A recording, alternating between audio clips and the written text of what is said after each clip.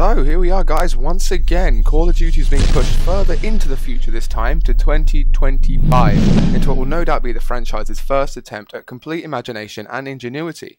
In the previous games, the developers have worked around existing locations and equipment and weaponry and even vehicles, but now, as this release trailer shows, they're delving much more into the creative and bringing us a game loaded with robot choppers, state-of-the-art futuristic weaponry, incredibly high-tech equipment, and yes, good old Sergeant Frank Woods. Straight off into the mark there, we dive straight into the mystery as Woods gives us the lowdown on what the hell is happening with the world 13 years down the line. Immediately in the first shot, we get our first glimpse of the future. Big plane helicopter thingies with a few billion control panels. And as the scenes progress, we get an insight into what kind of hardware will exist in this game. And I'm in two minds as to whether or not it's a good thing. When I see this trailer, I think of one game, Frontline's Fuel of War. The weapons and the vehicles are a direct echo of that game, even down to the small remote control devices which will no doubt be accessible as kill streaks.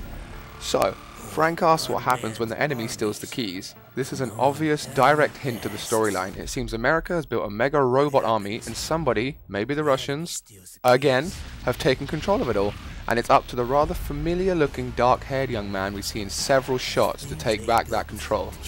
We also get advanced cockpit shots of a lot of different vehicles showing how we'll be able to pilot jets, it seems. Maybe Call of Duty is trying to copy Battlefield in that aspect.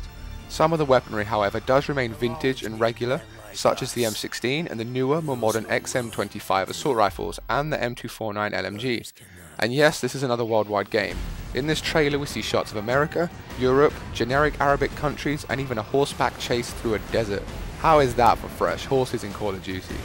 But yes, as the final scenes come to a close, we realise that holy crap, this game might actually be an action-laden, high-octane adventure. It's certainly something new and fresh for the series, and hey, it might just work out.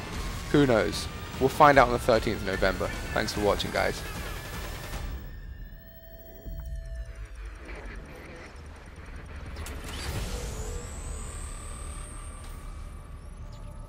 This product not yet rated.